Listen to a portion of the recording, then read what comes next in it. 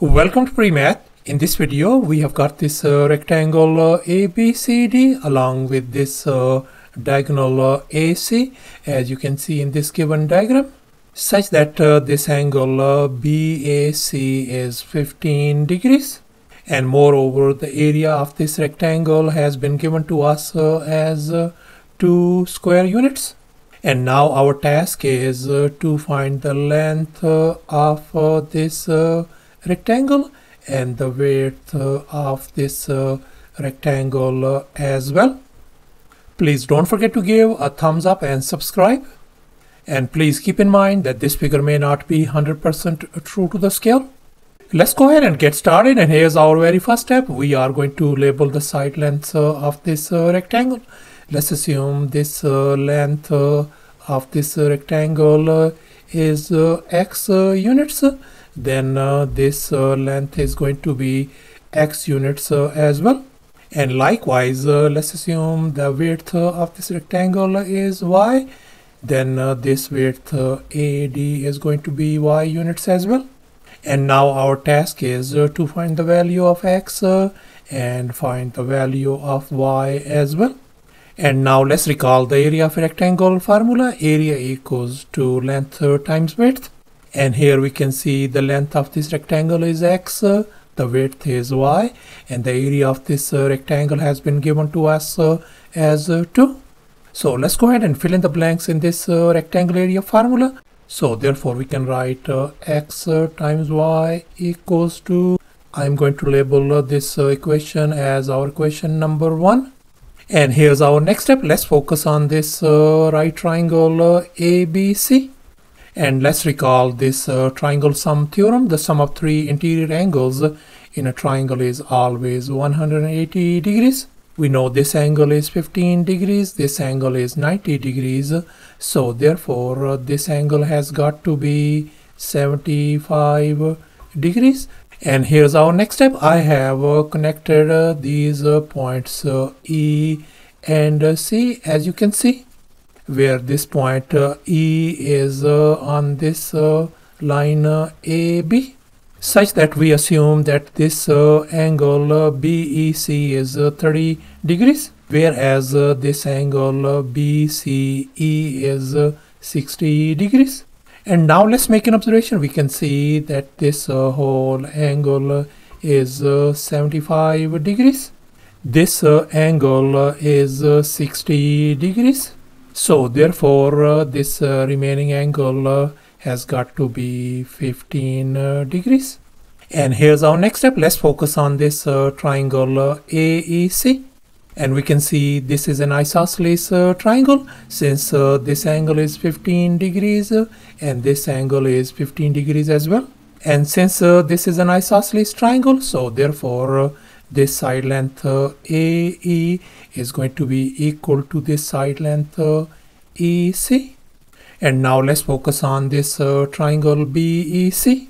And we can see that this is a special 30, 60, 90 triangle, since this angle is 30 degrees, this angle is 60 degrees, and this angle is 90 degrees. Before we proceed any further, let me go over the basic concepts. And let's focus on this triangle EBC.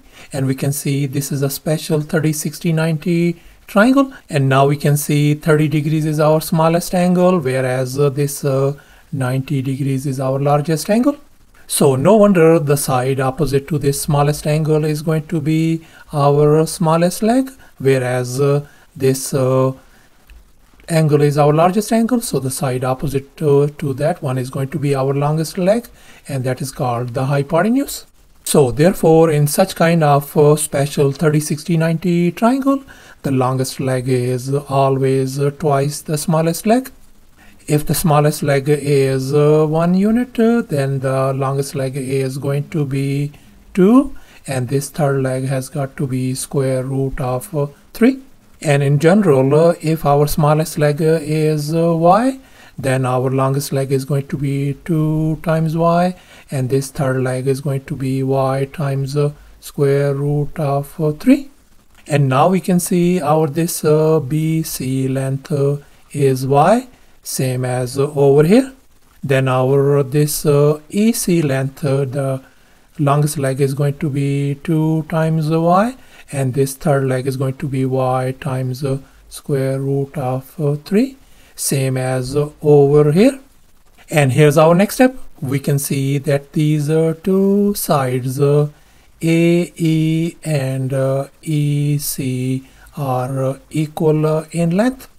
If this side length is 2y, then this EA length is going to be 2y as well. And now let's make an observation. We can see that this whole side length AB is going to be 2y plus y times square root of 3, and this very same AB side length equal to x as well. So therefore I can write x equals to 2 times y plus y times square root of 3. And in this next step we are going to factor out y from the right hand side. So this could be written as x equals to y times 2 plus square root of 3. And in this next step we are going to substitute this x equal to y times 2 plus square root of 3 value in this equation 1. And here we copy down our equation 1, x times y equals to 2. Let's substitute. So this is going to give us y times 2 plus square root of 3 times y is going to be equal to 2. And now we can see y times y is going to be y square. And now we are going to divide both sides by 2 plus square root of 3 to isolate y square. So this is gone. So therefore y square value turns out to be 2 divided by 2 plus square root of 3. Before we proceed any further, let me label this equation as our equation number 2. And now we are going to rationalize this denominator by multiplying by its conjugate 2 minus square root of 3 divided by 2 minus square root of 3 as well. And here we are going to multiply the numerators, and likewise we are going to multiply the denominators as well. As you can see in this next step, I distributed this 2 over here, and we got in the numerator 4 minus 2 times square root of 3. And likewise we multiplied out the denominators as well. And now let's recall this famous identity. A plus b times a minus b could be written as a square minus b square. And we are going to apply this identity on this denominator part. Let's assume this is our a, this is our b, likewise this is our a and this is our b. Then this identity could be written as 2 square minus square root of 3 whole square. So therefore this could be written as 4 minus 3, which is equal to 1. So therefore if we simplify this denominator, it turns out to be equal to 1. As you can see in this next step, I have replaced this denominator by its value 1 over here. And here's our next step. I am going to tweak this 4. 4 could be written as 3 plus 1, as you can see in this next step. And here we can see 3 is same as writing square root of 3 whole square, and likewise this 1 could be written as 1 square, as you can see in this next step. And I can tweak this 2 times square root of 3 as 2 times square root of 3 and then times 1 as well, as you can see over here. And now let's recall this famous identity. A minus b whole square could be written as a square plus b square minus 2ab. We are going to apply it on this right hand side. So therefore y square is going to be equal to, the right hand side is going to become square root of 3 minus 1 whole square. And now we are going to undo this square by taking a square root on both sides. And here we can see this square and square root is gone. Likewise this square and square root is gone. So therefore y value turns out to be square root of 3 minus 1. So thus our y value turns out to be square root of 3 minus 1. And now we are going to calculate the x value by plugging in this y value in equation 2. And here we have copied down this equation 2 over here. Let's substitute y value. So x turns out to be equal to, our y value is square root of 3 minus 1 times 2 plus square root of 3. And now we are going to do the double distribution by multiplying them out. As you can see in this next step, I multiplied them out, and here we can see square root of 3 times square root of 3 is going to give us 3. As you can see in this next step, I have replaced this one by 3 over here. Let's combine the like terms. 2 times square root of 3 minus square root of 3 is going to give us square root of 3, and 3 minus 2 is going to give us positive 1.